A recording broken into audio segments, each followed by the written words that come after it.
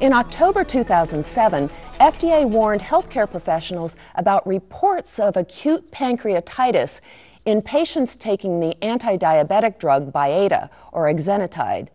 Since then, FDA has received reports of 6 cases of hemorrhagic or necrotizing pancreatitis in patients taking Byetta. 2 were fatal. Byetta and other suspect drugs should be promptly discontinued if pancreatitis is suspected.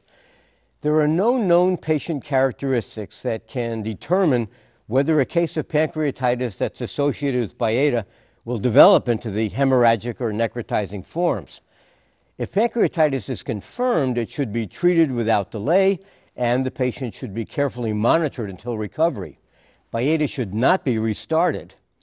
Physicians should consider anti-diabetic therapies other than Byetta in patients who have a history of pancreatitis.